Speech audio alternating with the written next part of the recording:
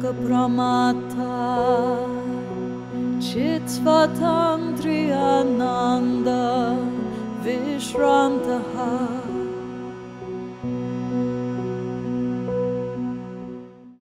Thank you. That is such a good question, especially when you look at the spiritual marketplace out there. There's a lot of options in terms of embarking on a spiritual journey. And for me, the realization what drew me to Tantra came many, many years later after a really pivotal event in my life. In my early teens, I had a near-death experience, and I only started talking about it recently, as I had decades now to process that experience and make sense of it and reconnect with it and mind the transmission that happened during that near-death experience. And I think NDE, near-death experience, is just such a loaded term, and actually NDE should be called near-death transmission, because there's such profound lessons when that happens. And at one level it's traumatic and brings up fear of death and all of that, but in my case actually it brought up the joy of being. And what I mean by that is my experience was pure light of consciousness, awareness of the pure light of consciousness. There wasn't any form on the other side, if you will. And even the term on the other side is so wrong, because I've only realized over the last several weeks that what happened is there wasn't some wormhole that you go through to go to the other side of the universe where there's some deity, Shiva or Jesus or whoever. But was basically what happens was, at least from my experience, was folding back into your own self, which is that same light of consciousness that I experienced in that near-death transmission. But that light is hidden, well obscured within me, in the center of my own being. And a lot of people, when they experience a near-death transmission, there's people who have passed on, or angels, they see spiritual teachers on the other side. So there's a certain form. And how amazing that consciousness will create the environment that you need to make you feel safe, to teach you a lesson, whether you're associated with the body and you need to see bodies and form on the other side. In my case, there was no form. There wasn't a Shiva or Shakti, divine couple, father or mother, or anybody waiting for me. It was pure light of consciousness, and I wanted to stay there because I know, and there was the experience of that's our true home.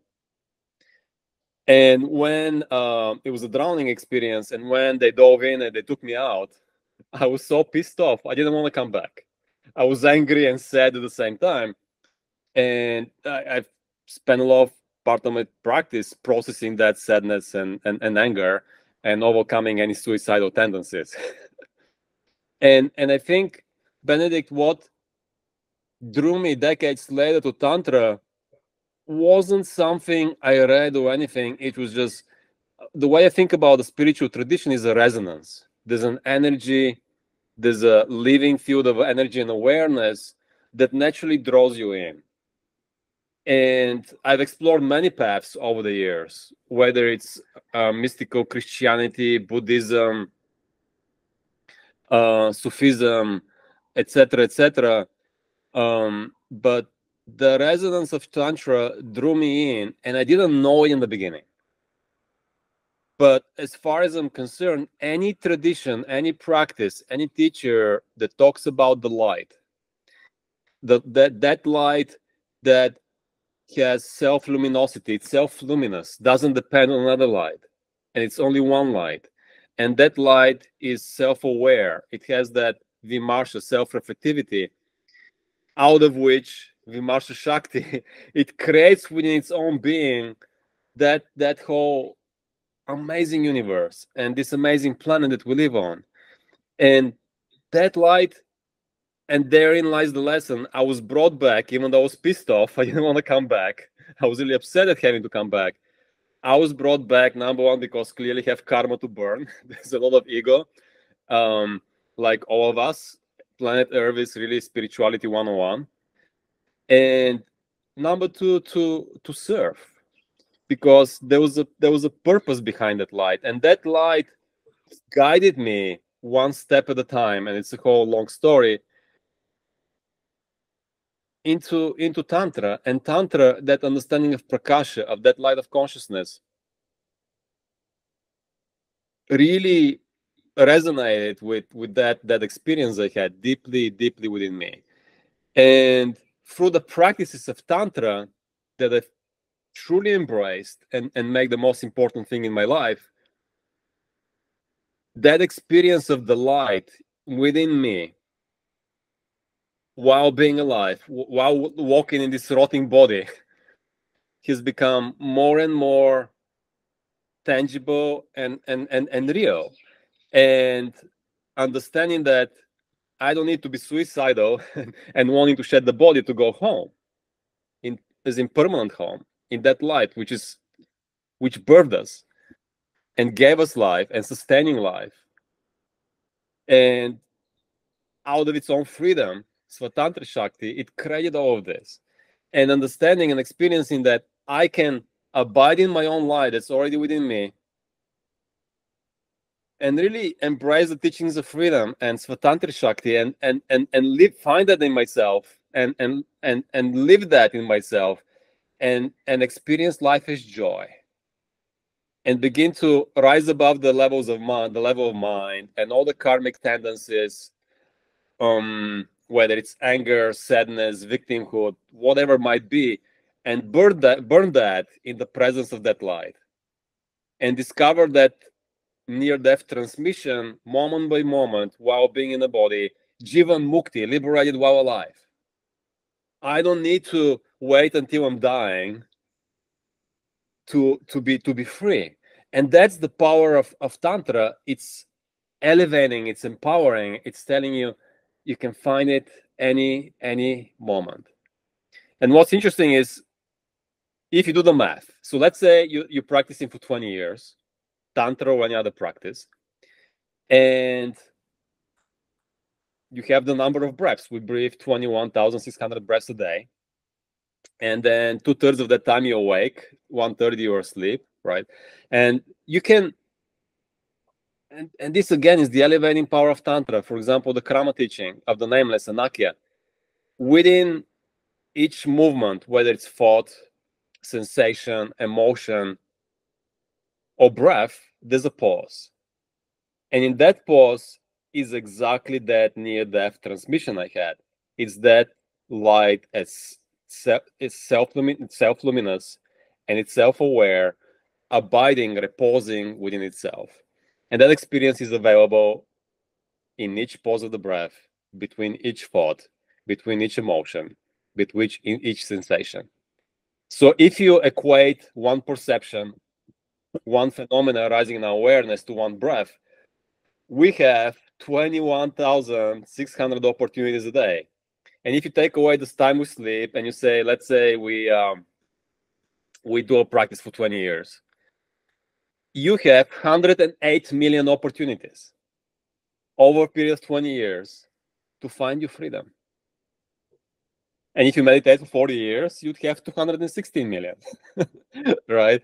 So, and in that sense, time is grace. Yes, time is decay of the body, all of that, and we move on. But time is also grace, because when you look at life as moment by moment opportunities for freedom, and finding the joy and the light moment by moment, life becomes amazing. The beauty of tantric practices is that, let's take, for example, the Vijnana Bhairava Tantra, where they give you 112 meditations. You're given a menu of practices to appeal to the individual tendencies of each person. some people might not relate to breath practices. They might relate to a practice where they find a place of peace and quiet just by listening to music, having an aesthetic experience that brings them to a place of stillness and freedom within. Or it could be an energy practice, or could be some sort of awareness practice. So we're given an incredibly detailed menu of practices. And in that sense, it can help everybody, even if somebody who's not necessarily a meditator. It's very interesting, Benedict, and we can talk about it later. I published my first book recently. It's called Sacred Repose, Abiding in Bliss and Freedom. And it's exploring, researching within the 5 schools of Tantra, the idea of stillness or repose. And one of my students in Belgium, she does something very interesting. She started reading the book, and she would write down some key sentences, some like really messages that resonated within her. And she sent me a list of 118 sentences, and I started reading, and I was like, oh my gosh, this is like becoming like Shiva Sutras, like Shiva Sutras of repose.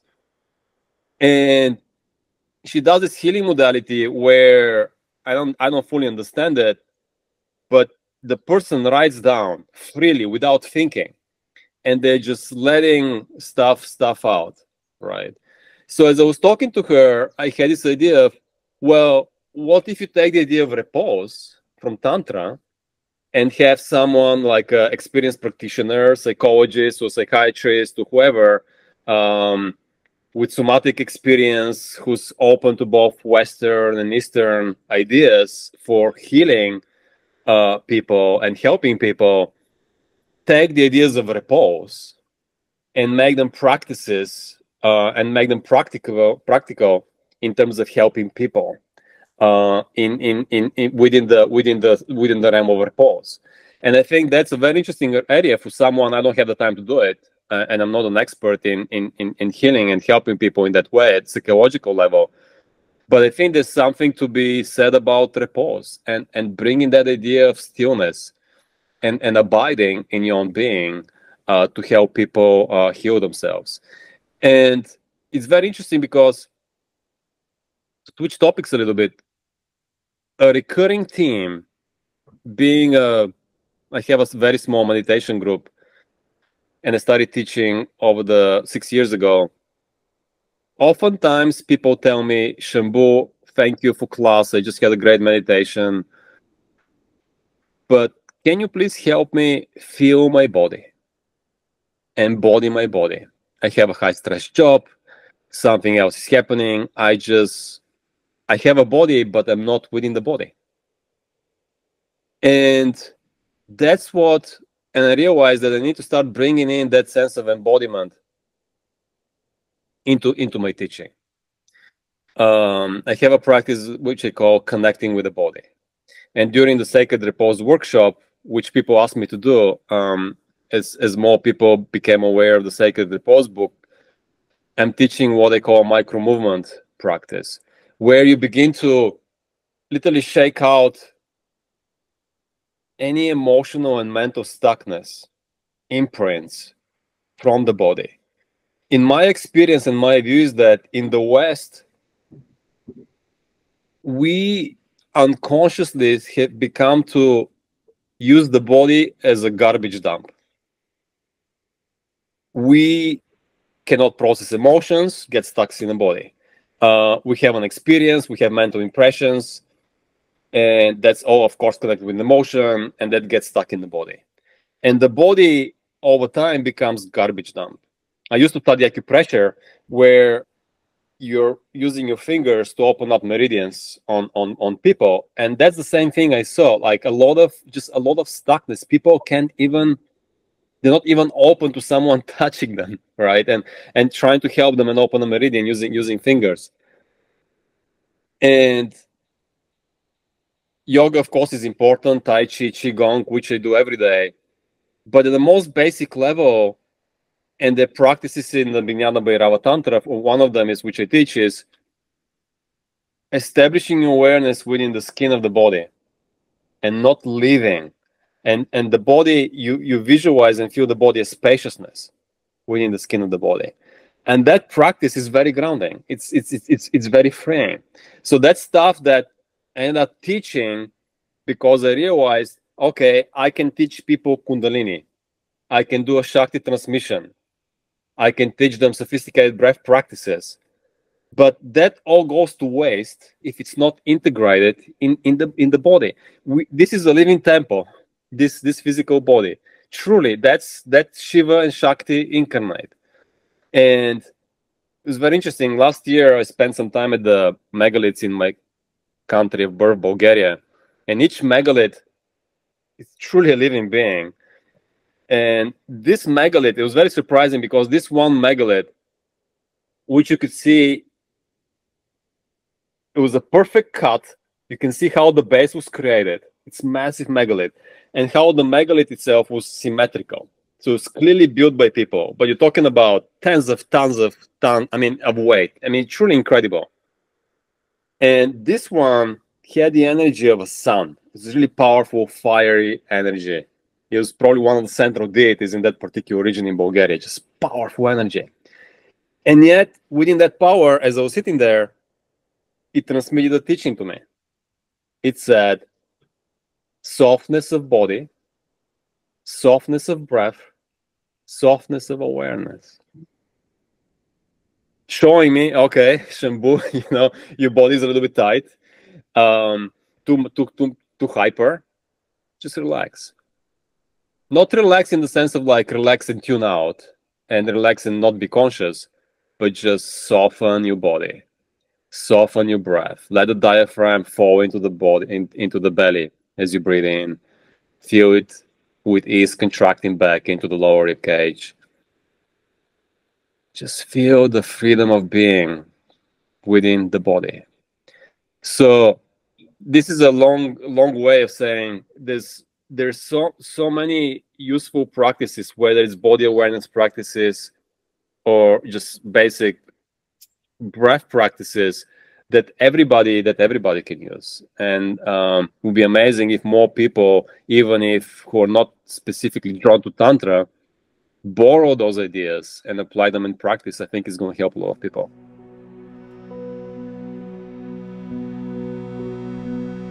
I love that question, and it reminds me of one of the reasons I got drawn to this tradition, because in my view, at least, this tradition transcends time and space. When I read the Shiva Sutras,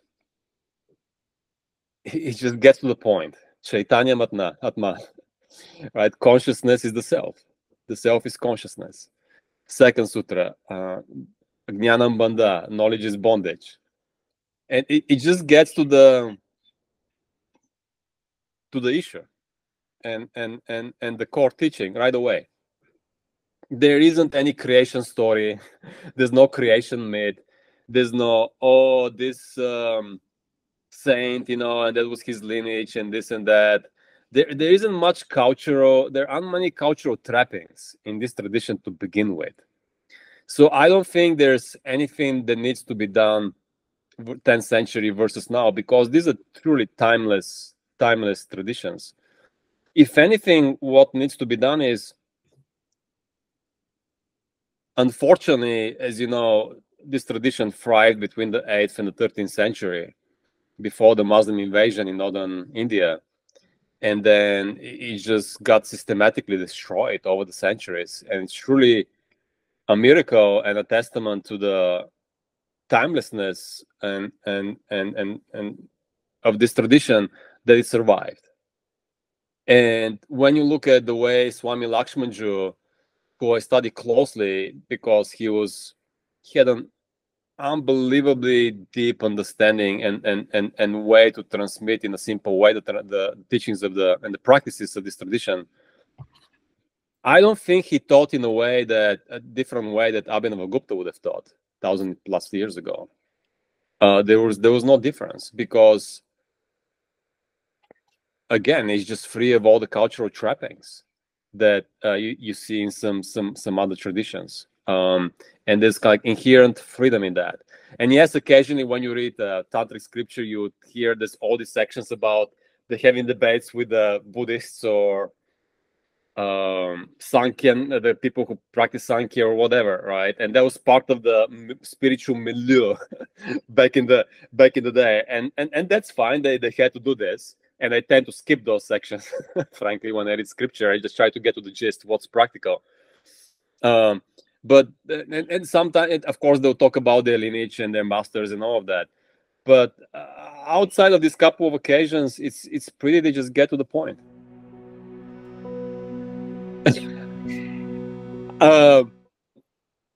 Oh boy! So we live in very interesting times, where up has become down, left has become right, and we live in a world where emotion is viewed as a fact and as an opinion. And one of Abhinavagupta talks a lot about tarka and satarka, like reasoning, right? So I think he would just teach people basic logic. No, I mean, it's amazing. You go to social media, you go everywhere, and I'm constantly blown away. And part of me is like, I just can't believe this is happening in a way where emotion is becoming an opinion or fact, and whatever area of life could be.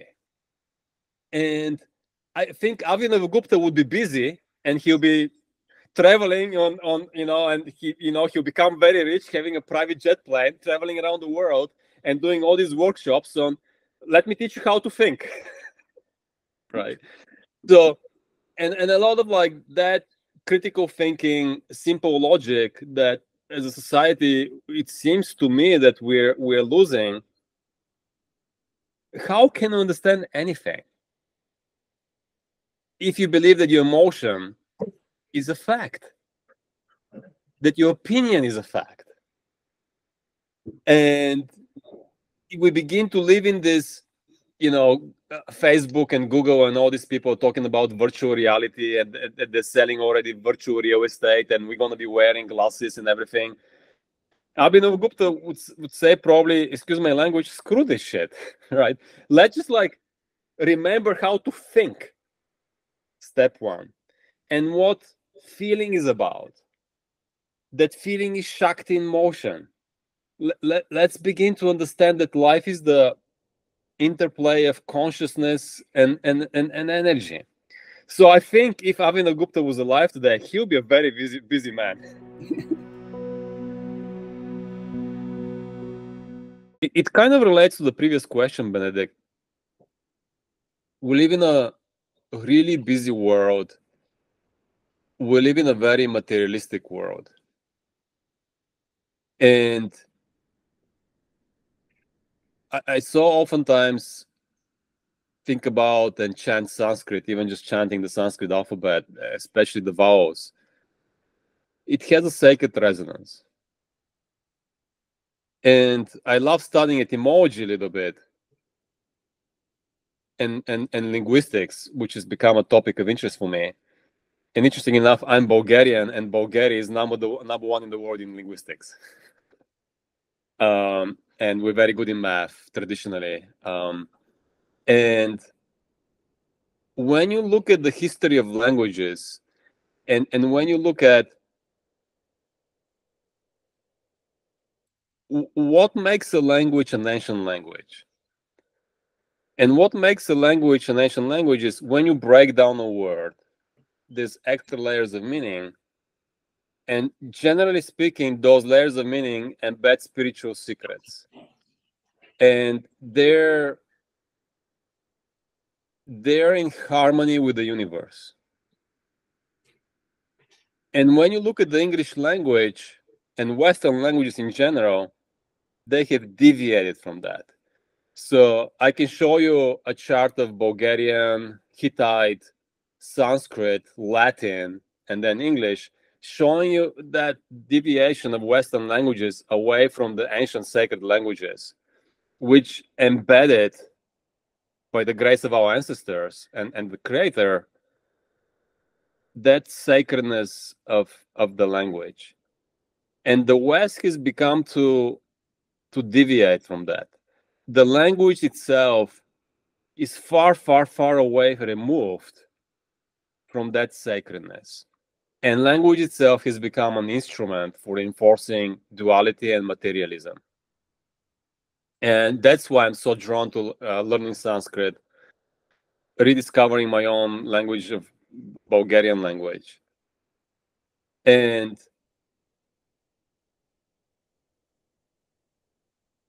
the further back in time you go, the freer you become in the modern world. That is going crazy, it's hectic, that's artificially produced stress. The American dream of buying the house with a white picket fence and the well-dressed family that goes to church on every Sunday, and the dog, and the big mortgage, right? So you get sucked into that, and and some people talk about the matrix and being a slave to the system, and that's a very real experience. We get inundated with the pressures of everyday life and technology, and now artificial intelligence, etc., etc. And the modern tantrika has to rise above that and discover the teaching of the light, of one consciousness, of one shakti that becomes many shaktis within all of that. And that's very challenging. And that's one of the reasons I wrote the book on Repose. And one way you can do that by truly embracing the teachings of Repose in that modern madness of that increasing cycle of materialism, to find those moments and seek those moments of stillness and repose over and over again, and dropped in your own sense of being, while the world is doing whatever the world is doing, and find peace and freedom in all of that. So in a way, that intensity of modern life causes us to go within deeper. Not just to survive the intensity of modern life, but also to make sense of it, and within that intensity, in whatever the condition is, to find freedom. So in a way, that's a really powerful teacher. Stress-filled world, materialistic-filled world can be a very powerful teacher.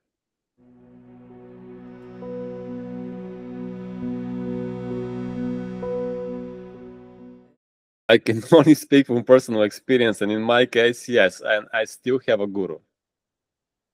And I'll keep on having a guru until there's no ego left. Because whether the guru is your partner or a friend or an actual teacher, or life itself, I think each of us needs a teacher. And there's a lot of people talk about, oh, I don't need a teacher, I'm doing the pathless path, or whatever idea they might have in their mind. And from what I've seen so far, I don't see any real progress or ego destruction, steady ego destruction, until there's no ego left and there's no separation left. And having said all of that, at the same time, there's something to be said about the inner guru. I moved to Kauai about 6 years ago, and I had to, because being in the Bay Area on the mainland for many years, and in a high stress environment, a lot of people, I needed to be around the ocean, and in the loving embrace of Mother Kauai, for the island to help me to begin to slow down. And in 2020, I was on the beach, and this voice told me to start spending 1 hour a day in stillness. It did not tell me to meditate in stillness, but just to stay in stillness and do nothing. Allow yourself to be worked. And I could have said, oh, it's just my mind talking, whatever. And from my experience, when the mind is talking and trying to trick you, it might be in a very subtle way, even might come in as a highly elevated spiritual message, but it's still the mind. There will be an emotional or mental overtone around that message. In that particular message, there was no emotional or mental overtone. It wasn't even like a command. You should meditate or you should be in stillness for 1 hour. There was none of that. It was very open and spacious. Hey, you should, spend an hour there in stillness. And I was like, okay, ma'am. And I started doing that. And you start doing that, the fruit of that practice is, I should say, that investment, you begin to hear. And it was that same voice a couple of years later that told me to go to Bulgaria, and because that's where the message was, that's where it all started. And it turns out that Bulgaria has amazing ancient spiritual history, amazing primal temples from the creator himself, herself, the womb caves in Bulgaria, the megaliths in Bulgaria, and I've discovered over the last couple of summers there are hundreds of womb caves where you go and your heart just breaks open just by being in those places, and ego just drops. Just becomes nothing. And you spend time at the megaliths, which are like cosmic antennas, and your spine starts vibrating and your chakras start opening just by being there. You don't do anything. And that same voice that told me a year later to write a book on Repose. And you begin to hear the more time you spend in stillness. And Benedict, I see that so much often and I went through this for more than 10 years in my own practice. I was so busy doing the meditation technique perfectly, doing the breath perfectly, counting the breath, this pranayama, that pranayama, moving the kundalini up and down, this way, that way. And it just becomes a spiritual circus. So fine, you can manipulate energy and you become like a spiritual circus juggler of Shakti or breath or this or that, but there's no expansion in consciousness. And truly, those practices are not invalid, they're valid. But you do these practices, whatever practice it is, until a point where it brings you to a stillness and a presence of being where you can marinate and allow the inner guru to teach you, to show you, as opposed to you trying to elicit and force a result. Okay, if I move the kundalini this way and that way, I'm just gonna be so powerful and I'm gonna feel groovy or whatever, right? It's still, you're still bound by ego. And only by reposing and stillness, based on my experience, you begin to free yourself from that. And it's actually your experience, based on my experience, that the spiritual practice itself can become the obstacle. The spiritual practice itself can keep on reinforcing duality and your ego. And only in stillness and repose you can begin to see all your crap, all your egoity. Let me give an example. So with my meditation group, every 3 months we spend 3 hours in uninterrupted stillness each day for 4 days in a row. Every Saturday we do it for 2 hours, and we try, and I tell people I try to do it 1 hour a day. During the last stillness retreat, on the last day of 3 hours of uninterrupted stillness, I had this experience in my solar plexus. I was in perfect stillness, doing nothing, and allowing whatever I need to experience and be free of or made aware of to emerge from much higher intelligence without me forcing anything. And I had this image in my solar plexus of 2 people arguing when I was a little baby, just barely a couple of days out of the womb. And those people, as far as I could figure out, were my parents. They were just arguing, but in a very vicious kind of like way, right? And that created an imprint in me that really reinforced fight and flight syndrome.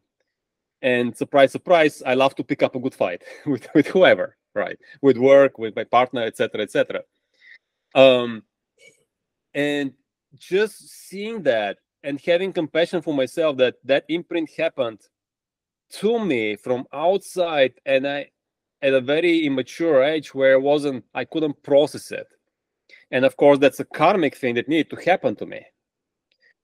But that being exposed and crying for half an hour and just letting it out, that it's purifying. So getting purified, you're being drawn deeper into the black tar pit of karma. And what was amazing, 30 minutes later, after crying my heart out and my eyes out, I experienced myself as pure potentiality.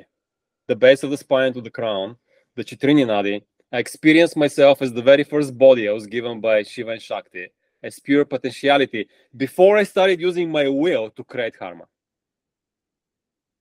So you experience, you're going deeper into the karmic pit, the blackness of the karmic pit, but at the same time, you're going higher. Swami Lakshmajoo would describe this, and I just love this so much. You're rising up and you're rising down. You're rising down because you're being purified. You're not going down in some sort of a hell or a sin. You're rising down into the karmic pit because you're getting purified, and because of that, you rise higher. And that's my particular experience, and the only reason I'm sharing it is not to demonstrate that I'm some sort of highly evolved being or whatever, but to show the power of stillness as the guru. Whether you have a physical guru, whether you have a guru who's passed from the physical frame and is watching over you from the light, or whether you don't have a guru, ultimately stillness, the light itself, is the guru.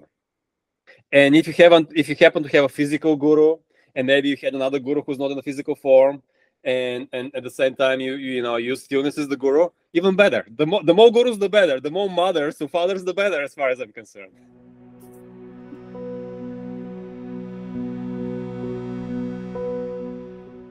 I think it's important to study scripture, and luckily there's more scripture made available and being translated. That's the good news. The bad news is it can be difficult to digest. In my case, when I started reading scripture, the Shiva Sutras, TANTRＡLOKA, whatever was available from TANTRALOKA before Mark Dyczkowski, thank you, Mark, for having spending decades and bringing to light the full translation of TANTRALOKA. It was difficult. So I think it's important in that context to have a teacher who can take a scripture and make it real. To your point earlier, make it real in this life. How can I take this tantric concept or tantric practice and make it real in daily life? And going back a little bit to the previous question, Benedict, my advice would be, if you want to understand and study Tantra, study Swami Lakshmajoo. Study Lakshmajoo's work, because he was the last direct descendant of the Shaivite masters from the 13th century. His lineage goes all the way back. And the advice he gives on Tantra is so powerful. He says, one of the things he says is, he emphasizes, is yoga in action. Just simple breath awareness during the day makes you sitting meditation so much more powerful. And the other things he talks about is innocence, bringing a sense of innocence in your practice. Start your day like a child, breathing for the first time. In my case, my breath awareness, I embraced breath awareness as taught by Swami Lakshmajoo 4 years ago. Simple anchor practice that's always available because we breathe all the time. He's completely changed everything for me. So there's something to be said about simplicity and doing one thing over and over again. It creates a groove in your being. And with breath awareness, it exposes my karma, it exposes my tendencies, it's purifying, and at the same time elevating. And when I bring that sense of innocence, childlike innocence, I don't remember it every day. I just start, okay, I'm just going to be aware of my breath. But when I have that, when I wake up and start breathing as if as a child coming from the womb and taking the first breath, wonder of wonders, I have a body and I can breathe. It just takes you practice to a whole different level. And then he also teaches the Shambhavi mudra, where with eyes open, you stabilize yourself between the internal and the external world. And these are powerful, you might call them secrets, but you just need a teacher to help you with these things. So highly recommend studying Lakshmajoo. And of course, there are wonderful books about Tantra. I think Chris Wallace has done wonderful work combining scripture and practical applications. My book, the feedback I've heard about my book, Sacred Repose, and that's what I've done. Grounded in scripture, I try to extract okay, this is the teaching, this is the practice implied, and sometimes practice is implied. It's not explicitly given from scripture. Let's explore that. Why don't we do this? And it's incredibly powerful. Let me give you one example. One of the teachings in TANTRALOKA and TANTRA by Abhinavagupta is about objectivity. First, being established in your own being, you extend your awareness into an object. You infuse that object with your awareness, and then you bring it back in your awareness. Breaking down that barrier between subject and object means knowing. And I'm doing a workshop on Sacred Repose, 12 weeks every Saturday, and this last Saturday was session number 4. And that session was on objectivity. And I recorded that practice preparing for the workshop a few weeks ago, but I haven't been really doing it, to be frankly honest. And then as part of the workshop on Saturday, we did that practice, another one. And the fruit of that practice was I experienced so much sense of happiness and elation and lightness by doing this practice.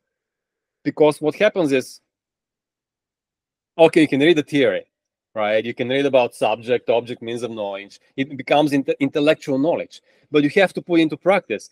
And when I put it into practice, just by using scripture, really following scripture very closely, and just making it a meditative practice, the base of my spine opened where we experienced objectivity. And I started experiencing these waves of bliss as my sense of being expands beyond me and into the objects around me, and feeling this symphony of energy around me, right? So whether it's this crazy Bulgarian or someone else, find a teacher that can take, and some of the tantric scriptures like the Ishvara, Pratyabhijna, whatever it is, some of those philosophical treatises, you read them and you want to poke your eyes out. It's just a lot of philosophy. It's very dense, right? So you want to have that Lakshmajoo-like guidance, right? Or whoever to dumb it down, if you will, Tantra for dummies, right? And make it practical and have that begin to flourish in you. And over time, you begin to understand scripture better. The Shiva Sutras, or whatever the case might be.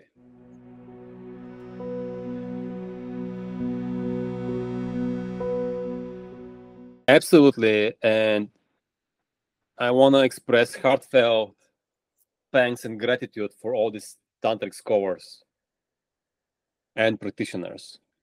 Not all tantric scholars are practitioners, to be clear.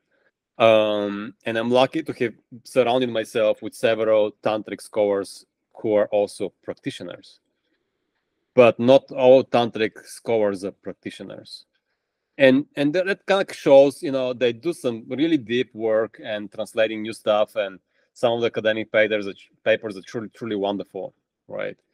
And you have this extreme spectrum of tantric scholar who's doing Tantra and translating Tantra, but actually they believe is mambo jumbo, that this is just whatever, something fake, to a real tantric scholar / practitioner. By real, I mean that someone who lives those teachings, right? So it's a wide spectrum.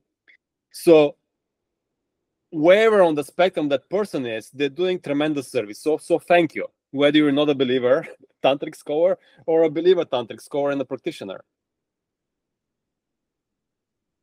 And that revival is very real. And when I got the message from the goddess basically to write the book on Repose, I realized I need help. My Sanskrit is rudimentary, and I reached out to Ben Williams, who I collaborated with on the book. And without him, I would have still had a book, but wouldn't have been as good, wouldn't have been precise and as close to the original meaning and teachings of these practices. For example, when I started doing the work on Repose, Vishranti, meaning repose, I started looking at Vishranti only. And then I realized as I would meditate on the book, and I would just get still and see what other messages I get. And then the messages I get is, okay, within that discussion of repose and stillness, look into the bindu, the still point. Look into dynamic stillness. And then one day I bought Mark Dyczkowski has this big stack of books on one of the Kubjika goddesses. I cannot even pronounce the name of the books. I bought it and I never opened it. I just got overwhelmed by the stack, by the box, and I put it in the closet. And one day the same voice tells me, Shambhu, it's time to open up that box. I open up the box and I pick up, I think it was like the first or maybe the second volume. And then it was really incredible. I open up the page. I open the book on a random page. And I'm just like reading. I start reading. And within a couple of sentences, it says, Nirachara Yogena, the yoga of stillness. Well, that became a chapter in the book. And it was Ben, as we started working on the book, and he started like realizing what I was after and connecting the dots and putting this bigger picture of stillness practices within the broader tradition. One day he sends me an email, oh, Shambhu, you should look at Anakya. And here's a quote from John Nemec from his book, Ubiquitous Shiva, where he specifically makes correlation between Vishranti, repose, and Anakya, the nameless state, within the Krama tradition. Well, guess what? I had to write a chapter on Krama, right? I had to learn Krama and look at the practices on Krama, which are really sophisticated. It's a very difficult tradition to understand. So in myself, I had to spend time a lot of reading and meditating and extracting the key messages, the key practical applications of the Krama tradition. So this is an example of where you have a guy like me who has rudimentary Sanskrit knowledge, who does read scripture, but he's not a full-time scholar, collaborating with a scholar practitioner who's willing to collaborate with a schmuck like me, right? So credit to Ben for doing this. So I think hopefully Ben and I set a precedent. Trailblazing a precedent where more Sanskrit scholars can collaborate with practitioners and come together and have this synergy where they just bigger knowing, that fire of knowledge becomes bigger by having this interaction, right? So I think the next stage of evolution of these teachings would be more collaboration like this, or the tantric scholars like practitioner, rather than just writing academic articles and being so stuck, if you will, contained within the academic Sanskrit community, which has its own code of conduct and expectations and all of that. That's fine. Don't leave that. But maybe on the side, if you will, start your own website and say, okay, and start sharing with people, whether it's on Facebook or Instagram or on your website, YouTube channel, whatever the case might be. Hey, look, I've been studying this. I've wrote these articles. and I'm living this tradition, and these are the practices that have been helpful to me, and let me share that with you, right? Without jeopardizing your standing within the academic Sanskritist community, but you're beginning to share the fruit of those teachings, of those practices, right? So that will be my encouragement to those Sanskritist less practitioners to not stay in the closet, right? But begin to get out there and help people. What is at stake with Tantra revival?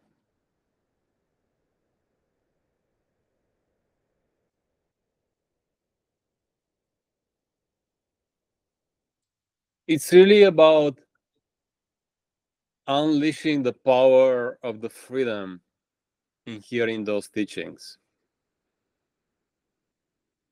In a modern world that's become increasingly more materialistic, the point I made earlier. And really teaching people that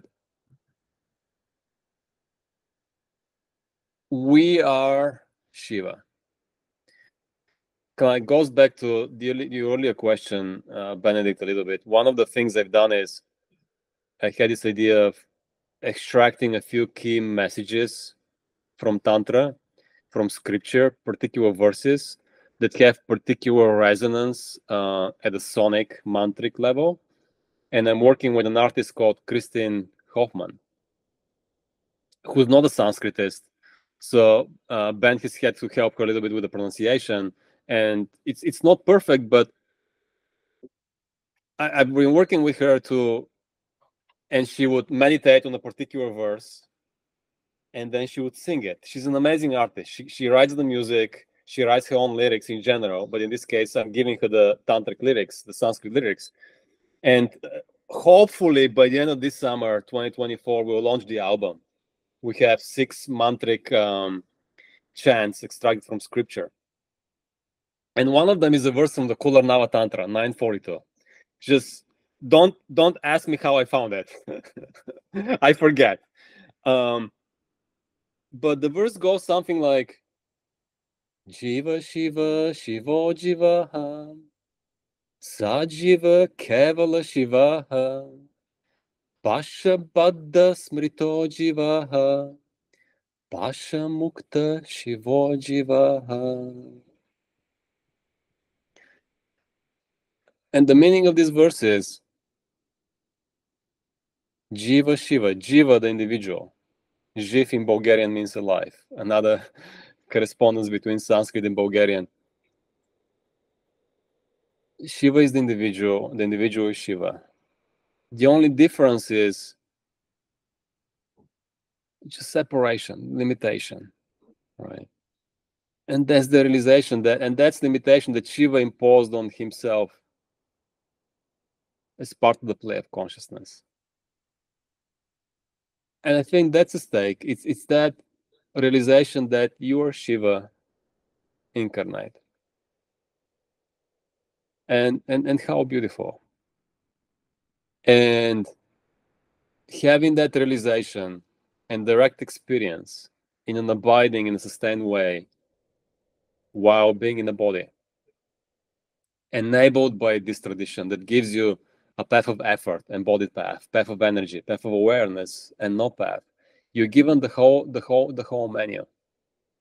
What bigger stake than finding your freedom, knowing that you're Shiva? And again, you get into it's frustrating because language is so limited. When I had my near-death transmission, there was no Shiva or Shakti waiting for me. There was no Shiva and Parvati, or Brahma, or whoever, or Jesus, or a Sufi master, or whoever. It was just the light of consciousness. My humble advice is everybody who's interested in this tradition, start with the Shiva Sutras. I talked about them a little bit earlier. They're timeless. They're similar to Zen koans. in that there's a message and you can't intellectualize it, you can't understand it. And you can just sing the verse itself as a mantra. Don't worry about what it means. Just sing it. Just sit with it and let that knowledge embedded in the mantra, and supposedly that was direct transmission from Shiva to Vasugupta, and there's the rock in Kashmir where that happens, similar to the stone tablets in the Bible, right? The rock magically turned, or it was a dream that all the sutras appeared to Vasugupta. And whatever the legend is, there's so much reality and power them. And what I love about them is that, and they're what called 3 awakenings in the Shiva Sutras. You start from the awakening from the basis of awareness, consciousness. And you read the first sutra, Shiva Sutra 1.1, Chaitanya Matma, consciousness is the self. And you meditate on it. Don't read the commentary yet. You just hear it. You hear the mantric resonance. You meditate on the mantric resonance first. Then you can meditate on the English meaning. And then you read the commentary. And just by reading that, you can be free. Just by reading one sutra. They always start with the highest. And then, okay, you know, I've done these 3 steps and I don't still get it. And you keep on reading. Right. And then you move into the path of energy and then the path of effort. So you start from the highest. And if you don't understand it, and if you end up going all the way back to the Shiva Sutras, all the way to the last sutra, it's all fine. What's so powerful about Tantra is that from the lowest practice, I mentioned earlier, meditating with an object and bringing that object within your field of awareness, you're realizing not separate. From that practice alone, you can achieve what's called the great pervasion. From the lowest practice, you can go to the highest. So it doesn't matter. It's so elevating. And actually, Swami Lakshmajoo explicitly says this. You elevate yourself.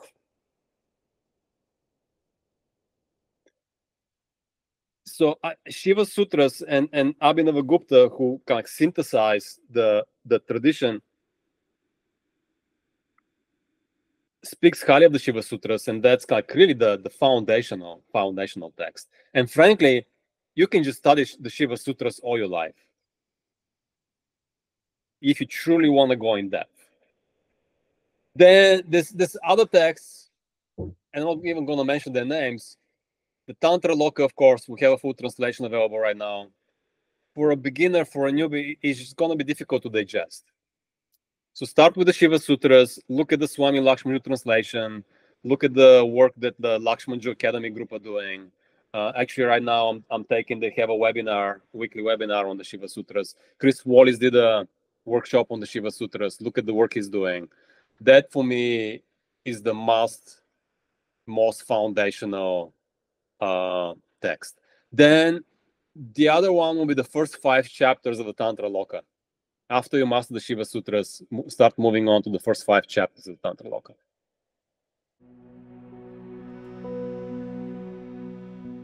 Yes, I talk about the specific practices that I found really effective, and that again is the breath awareness practice from Swami Lakshmajoo, who says, just watch your breath and pay particular attention to the pause in the breath. Recently, we had Shivaratri, the night of Shiva, and there's a verse in a scripture that describes Shivaratri as, so Shivaratri is understood as the union of Shiva and Shakti, the union of energy and consciousness. And the real practical application of that is realizing and feeling in every pause of the breath, okay, I'm breathing in, I'm inhaling, and I become very aware, I'm really present with the pause at the end of the inhale, where there's no inhalation, there's no exhalation. However, momentarily, they're not different. There's no breath. There's a moment of stillness, and there's no thought there. So in the pauses of the breath, you have cessation of inhalation, exhalation, and thought. And that particular verse comes from Utpaladeva's hymns to the praise of Shiva. I'm blanking on the Sanskrit name. That's how Shiva Ratri, the night of Shiva, that union of Shiva and Shakti, is described in a practical way. So that's one simple practice that we can do with every breath during the day. The other one that I've embraced is, and Swami Lakshmajoo, then you begin to incorporate the energy body within the breath awareness. And the way he practiced this, on the inhale, at the end of the inhale, you make in a contact with your eyebrow center. So you begin to bring the energy body into the breath awareness practice. And then in the exhale, he would touch the lower Dvadashanta, the lower end of 12, which would be 12 finger widths below the bridge of the nose. That's his oral transmission of where the lower point of emission is.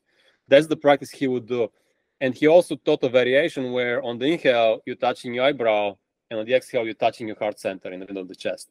That's the one I do, because I have my teacher, my guru, the heart is the foundation of my practice. So I like to incorporate my heart and my awareness of my heart center within awareness of the breath cycle, right? So these are the two practices that I do that completely changed my life. And then I mentioned body awareness, just being in the body, feel where your feet are, and just let your mind, let your awareness be within the skin of the body. And that's a particular practice in the Vijnana Bhairava. So just doing these three practices alone, you don't need anything else. Everything else is going to unfold from it. And a couple of the practices I'm teaching in the workshop were really a maturation and unfoldment. And actually, I'm teaching that I've never seen them in scripture. I'm teaching a practice that by speeding up your awareness within the breath, you achieve Buddha-like state of awakeness. You just wake up like this, right? And I haven't seen the scripture. I haven't seen anybody doing this. And I didn't make it up. It really came in as a maturation of just doing these three basic practices over and over and over again. And then you're going to get the inner gurus, going back to the guru. You're going to get the message. You're going to get this, whatever practice that you need to make you go deeper, you're gonna receive. So my advice is, pick a simple anchor practice like breath awareness, being in the body, and do it over and over and over again with depth over time, with childlike innocence every day, with one pointedness of awareness, and that's going to change your life. The special quote I would love to share, in addition to the little mantra called Kularnava Tantra 942 that I shared earlier, is this is a quote from Tantra Sara. That's the center piece and the main message in my book, Sacred Repose. And from the particular verse, Ben Williams helped me extract just the mantric words. Eka Pramata, Chitsvatantriyananda, Vishrantaha. Eka Pramata is the one knower. Eka means one. Pramata, there's only one knower. Chitsvatantriyananda, Vishrantaha. Vishrantaha is the verb, meaning reposing. That one knower is reposing. That's the nature of reality. There's only one knower, and that knower is reposing. What is that knower reposing in? Chit, consciousness, Svatantriya, freedom, and Ananda, bliss. So there's only one knower reposing in consciousness, bliss, and freedom. The one thing I would add is, as sentient, self-aware human beings, we have the God-given capacity and birthright to find our realization in this lifetime. Not another lifetime, this lifetime, right here, right now. And by the grace of the tradition, by the grace of the Asian masters, we've been given many teachings and many tools to to accomplish this. We don't need to have a near-death transmission experience of the light of consciousness to find that light within us, that we are that light. May all beings discover that light, that they are that light. Eka pramata chitsvatantriyananda vishrantaha